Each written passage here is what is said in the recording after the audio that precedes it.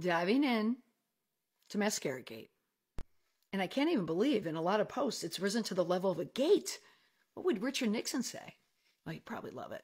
But here we are. We have Mikayla, who is receiving massive, massive social media blowback. For one, posting a video about this L'Oreal telescopic mascara without attaching the paid promotion, and also possibly amping up the eye up here with a false lash. All the things that make for a great social media drama. Now, for a deep dive into the topic, I encourage you to read the article on time.com by Moises Mendez II.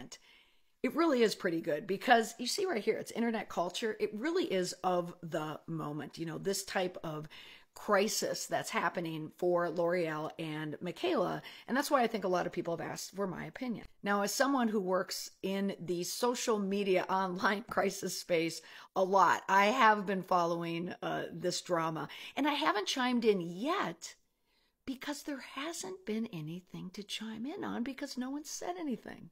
And I think that is by design. According to the article, Mikayla did respond to the first few comments on her post, but since then it's been shut down. And L'Oreal,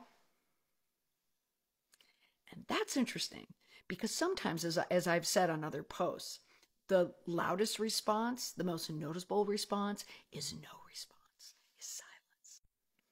And this silence could very much be there intentionally. One, Mikayla could have been silenced by L'Oreal. Maybe she's encouraged not to say anything until the drama unfolds. L'Oreal, meanwhile, is riding high on all of this earned media because everybody is talking about it and now reporting on it.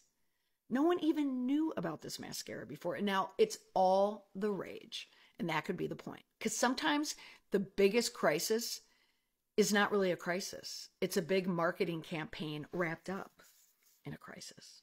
L'Oreal comes away with a smash rollout on a product, and Mikayla is vilified and possibly fined by the Federal Trade Commission for not indicating that it's a paid partnership. She's the one who gets dinged. So I see her and I kind of feel for this 24-year-old.